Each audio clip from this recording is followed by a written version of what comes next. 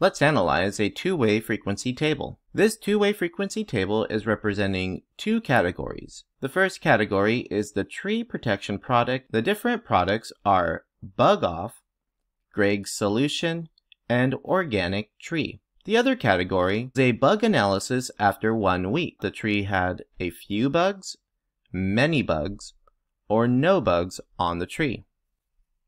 Step number 1. Read the statement and find the value from the two-way frequency table. Statement 1A. Blank trees received Gregg's solution and had no bugs after 1 week.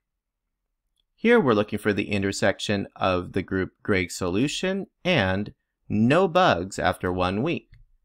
Gregg's solution and none, and we see that that count is 11. 11 trees received Gregg's solution and had no bugs after 1 week. Statement 1B. Blank trees received organic tree. Here, we just want to know how many total trees are in the group of organic tree. We don't need to combine this with any of the bug analysis, few, many, or none. And remember that the last row and column provides all the total counts and percentages for each single category group. So we find organic tree, and we go past all the bug analysis. 17 of them received organic tree. 17 trees received organic tree. Statement 1C. Blank trees were tested in this data, and that information is also in our two-way frequency table. That information will always be on the very bottom right corner. 50 trees were tested in total.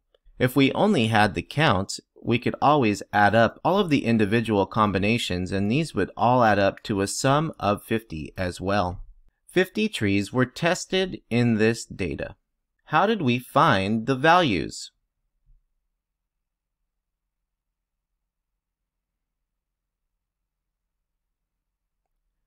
To find the values that answer these different statements, we had to use the two-way frequency table, and we either looked in the main table to find a combination like on 1A, or we used the last row and last column to find a total for a single category group.